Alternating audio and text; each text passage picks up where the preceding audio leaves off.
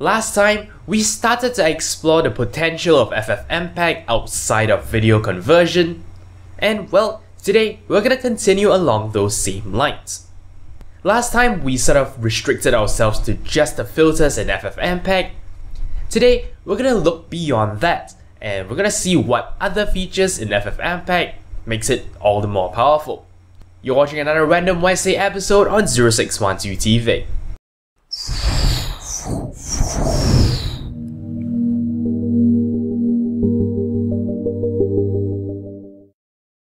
Hello and welcome back to another Random Wednesday episode.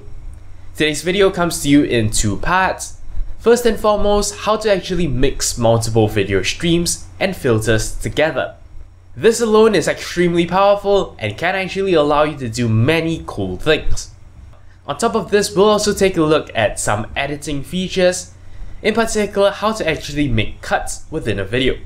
We'll also look at ways to switch effects on and off over time, and that of course gives you all the more power. Without further ado, let's jump in to take a look at Filtergraphs, your cool method of stringing together multiple filters.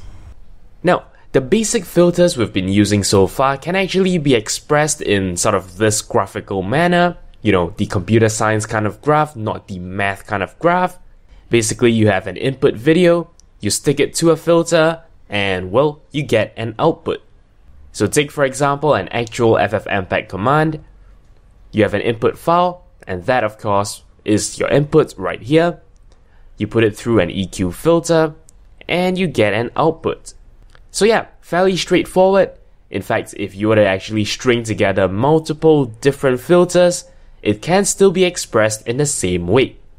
If you do EQ, unsharp, then of course EQ happens first, the result is passed over to unsharp, and unsharp does its work. So yeah, hopefully that's been pretty intuitive. We're gonna basically expand upon this concept to do more complex things. Take for example this sort of messy thing I showed you towards the end of the previous episode. As you can probably recall, I was showing you the waves filter, and I was actually mixing it onto the original video itself. Clearly, this isn't going to be as straightforward as the filter graphs we've been seeing, so let's actually try and draw this out to get a better understanding. We start from our input video. This of course works exactly as we expect. That actually goes out to a split filter, in which I've actually sort of duplicated the video 3 times into 3 different streams. For the first 2 streams, I've basically generated the waveform using the waveform filter, and I've basically also used a pad filter. And what that does is it creates a whole lot of blank space, displaying the wave itself wherever I actually tell it to. So yeah, as you can see, the result at this point of time is, a wave at the side and a wave at the bottom. The next order of business is to actually combine these two, and I've achieved that using a blend filter. As you can see from the arrows, I've actually taken 2 video streams and combined it into one. The result is something like this, with the 2 waves now stacked on top of each other. Turning our attention back to the remaining video stream, well, I pad it out so as to give it some borders towards the left and the bottom. All that's left to do now is to blend everything together, creating the final result. What you see here is an example of, well, a somewhat more complex filter graph. All that's left to do now is to actually turn this into an actual FFmpeg command.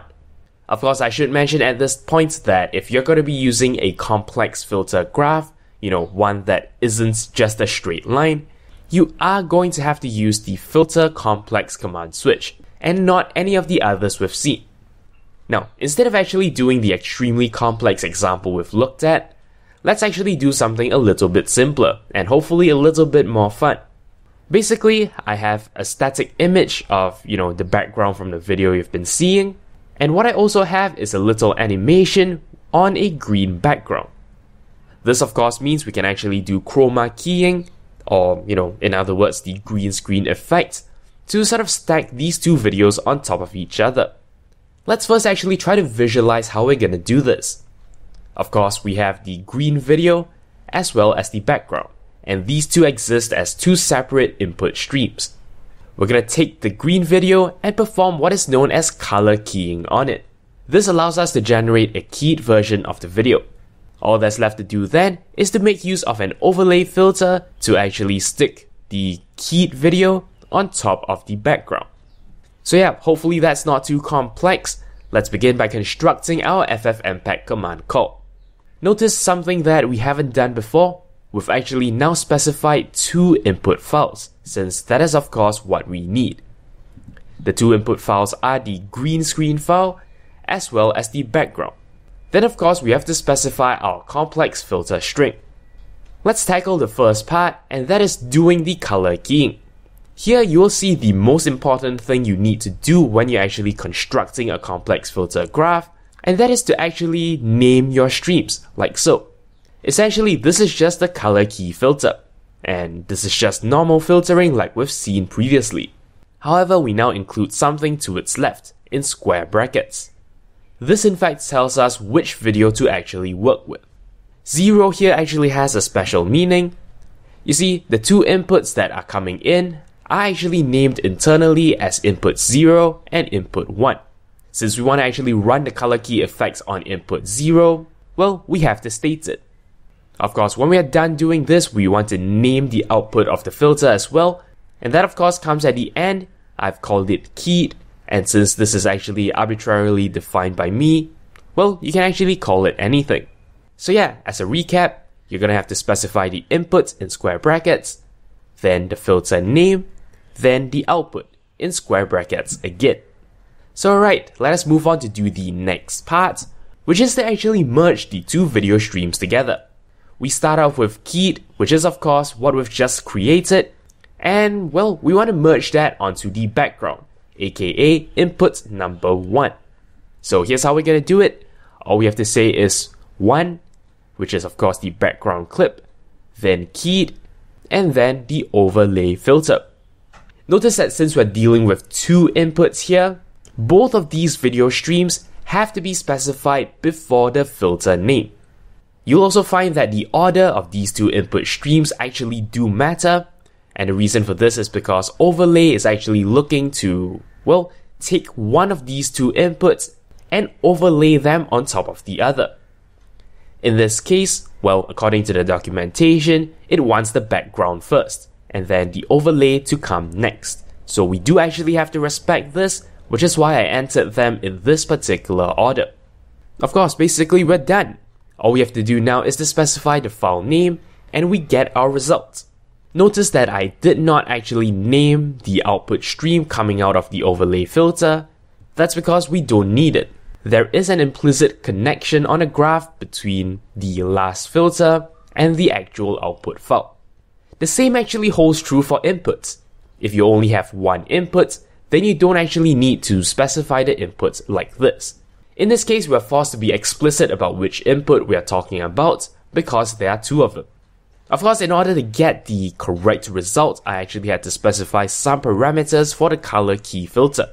So yeah, don't forget your parameters. You can still specify them even if you have a complex filter graph.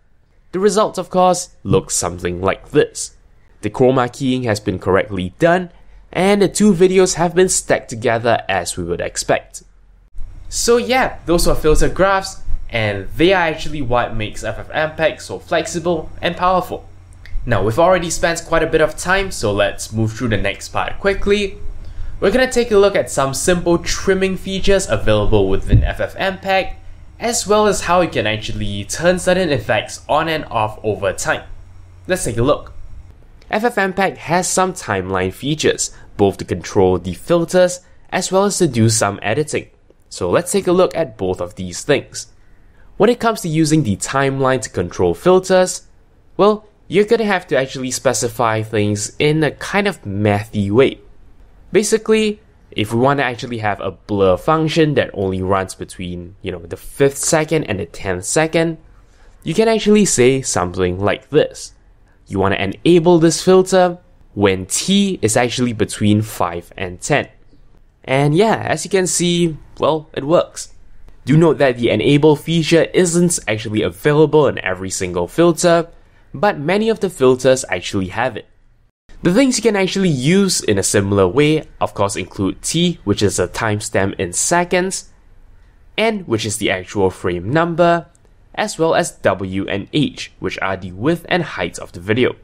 If you need to perform comparisons, well, you have access to features like greater than or equal, less than or equal. These functions will give you 1 if the comparison is true, and they'll give you 0 if not. Same deal for between. If x is actually between, the minimum and maximum value, then you'll get 1. Otherwise, you'll get 0. If you want to do more complex comparisons, you can use if and if not. Basically, a test is run against x. In a case of if, we want to make sure that x is not 0. In a case of if not, the evaluation will only become true if x is 0.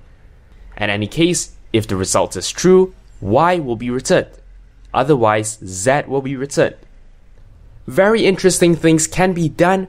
For example, in this command call, which actually comes from the official documentation, what has been created is a transition. Essentially, a blending operation is happening, and the intensity of the blending between A and B, which are the two inputs, actually changes over time. As you can see, there is a dependency on T.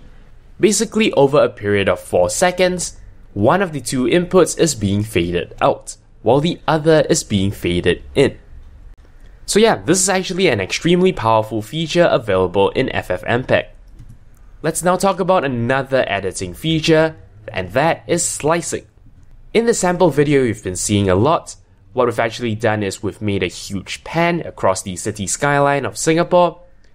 Now, let's say I don't actually want the entire pan, I only want this part in which the Marina Bay Sands is actually visible.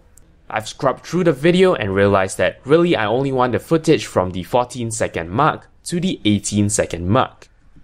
Well, you can of course do this with FFmpeg, and there are several different methods to do so. To actually get to the start time, we use a feature called seeking. There are actually 2 ways to do this, input seeking and output seeking, and their command calls are a little bit different. As you can see in this case, what we've actually done is we've made use of the SS command switch to specify the start time of the video. The only difference between these 2 command calls is the order in which we do things. In input seeking, we specify the time first, before we specify the input file. In output seeking, well, we specify the time after the input file. Oh, and incidentally, speaking of specifying the time, the format being used here is hours, minutes, and seconds. Of course, since this is a very short video, we don't have to do this. We can simply specify the number of seconds, and FFmpeg understands that as well. Now, don't worry too much about the difference between input and output seeking. I'll talk about that in a minute. For now, let's take a look at how to actually specify the endpoint. As it turns out, there are also 2 different ways to do this. You can either specify the duration of the final output, or you can actually give an ending timestamp for the encoding to actually stop. The methods to do this are as follows. To give a duration, you simply need to say -t, followed by, well, how long you actually want your video to be. To specify an end time, you're gonna have to say -2 and give, well, the end time. So why are there so many different ways of doing things? Well, as it turns out, there are very good reasons. Let's first talk about using output seeking, and that is when we actually have the seek part of the command come after the input file specification.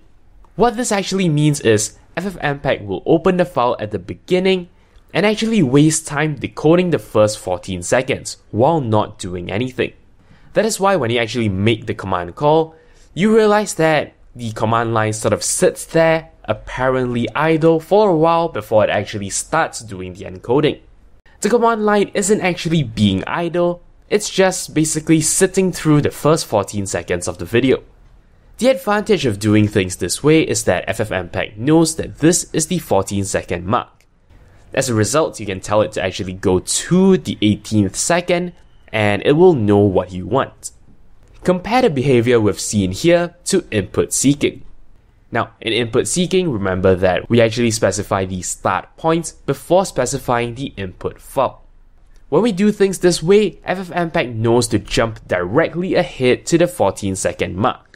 That of course means we save some time, but there is a tiny drawback, in the sense that FFmpeg actually thinks that, well, the video has started here. It recognizes this as 0 seconds, which is why we can no longer actually say we want to cut to the 18th second. The 18th second is now a completely different place in the video, so that's not going to work. Instead, we are restricted to being only able to specify a duration. In this case, of course, we only want to cut out 4 seconds, which is why we say -t 4. So yeah, as a very quick summary of what we've just said, using input seeking is fast, but we're restricted to only cutting by duration. Using output seeking is slower, but we actually have a choice whether we want to cut at a particular timestamp or if we want to cut by duration, which is still of course accessible. Alright, before we wrap up, let's actually take a look at how we want to join multiple videos together using what is known as concatenation. Again, concatenation also has two methods. One method using a file list and one method using a complex filter. Let's take a look at the file list first. Essentially, your syntax now looks something like this. You have to say -f concat, and your input becomes a text file containing a list of files, instead of the actual files themselves. Your text file needs to look something like this. Every line needs to start with the word file, followed by a file name. There can also be a file path specified here. Both absolute and relative file paths will work. The alternative is to actually use a filter. Now, this sort of works, as you would expect. You'll have to use the -i switch to bring in as many files as you need, and then you simply have to use the concat filter, and of course specify the relevant input streams to get FFmpeg to concatenate everything together. You can specify as many inputs as you want. You'll of course have to expand upon your list of input streams, and you'll also have to tell the concat filter how many inputs there are by actually using the n parameter and setting it to the number. Again, concatenation using these two methods actually have their pros and cons. I feel that the file list method is actually more convenient because you can easily generate a list of files. If you want to use the filter method in a batch context, you're going to have to sort of jump through more hoops to generate a proper command. Unfortunately, the file list method actually has a drawback, and that is in the fact that you do actually have some codec restrictions. In fact, all the files in your file list must have similar codecs before this method can actually be used. Compare this to the filter method, where this actually doesn't matter. However, restrictions still apply across the board. Your input videos actually have to be of the same physical dimensions. There are some other attributes as well that matter. For example, the pixel aspect ratio also matters, and I believe the frame rate also matters as well. So yeah, whatever the case is, concatenation has its fair share of limitations, and you have to make sure that all the restrictions are being followed before actually performing your concatenation. So yeah, if you've ever needed FFmpeg to do something more advanced or more complex for you, well, you've just seen two different tools that can really help you with that. Anyway, with that said, that's all there is for this particular episode. Thank you very much for watching, and until next time, you're watching 0612 TV. Thank you very much for watching. If you liked this video, consider checking out the rest of my work on my channel. Alternatively, you may be interested in a playlist of my earlier work on computing and computer science topics. If you'd like to show me some monetary support, I am on Patreon. You can find a link to my campaign in the video description. Of course, you can simply like this video or leave a comment. I'll be sure to respond as soon as I can. To keep in touch with my future uploads, do subscribe to this channel. And for even more updates, check out the official Twitter account for this channel at 0612TV. Thank you for your support.